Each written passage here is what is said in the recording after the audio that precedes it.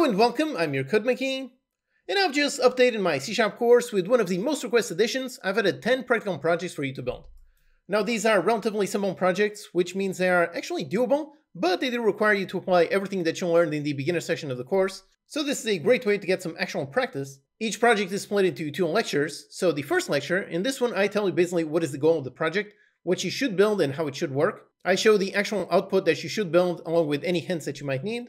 So you should watch this lecture and try to actually build yourself, only when either you fully complete the project or when you got seriously stuck that you don't know what to do. Only then should you actually watch the second lecture. That one is basically a walkthrough lecture where I build the project step by step and talk about how it works. But if you fully understood everything in all lectures in the beginner section of the course, if so, then you should be able to build all of these projects, and in doing so you are going to validate that you did gain all that knowledge. The C# course has a free video over here on YouTube with all the video lectures, and there's also a premium version with a bunch of nice bonuses like quizzes and interactive exercises for every lecture in the course.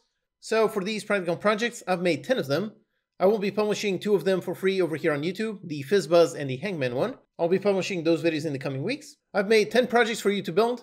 All 10 projects are already available in the course. Check it out in the link in the description. Or if you already own that, then go ahead, check out the brand new lectures and go ahead and build these projects. Or if you're following along in the free version, then stay tuned for those free videos. Alright, so I hope you enjoy building all of these nice projects. I hope they help you a lot in your learning journey. Thanks for watching, and I'll see you next time.